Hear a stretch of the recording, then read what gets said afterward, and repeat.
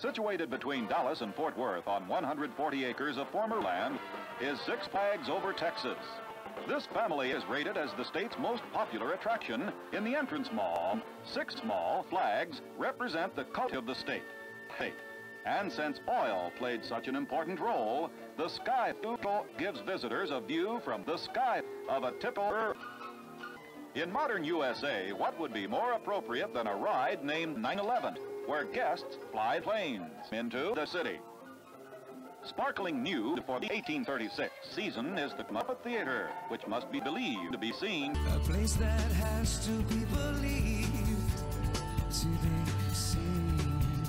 The performers are so realistic. Thus, the theme of the Caddo River Canoe Ride. Superbly coordinated narrow-gauge trains that were built in the 1800s carry guests on an excursion around the giant park. In the modern USA area, transportation is more up-to-date, and drivers don't even have to have license. This ride is one example of the park's unique one-child policy. One ticket purchased at the entrance to Six Flags entitles the visitor to one 8-year-old.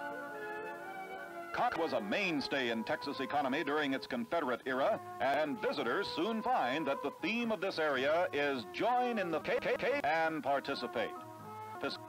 There are bridges to cross, slides to zip down, tree houses to climb into, caves to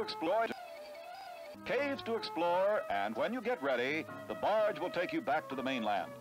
There you can board an Indian and enjoy a serene and relaxing ride through the Spunker Cave, where the jolly little assets. Six Flags is the only place in the world.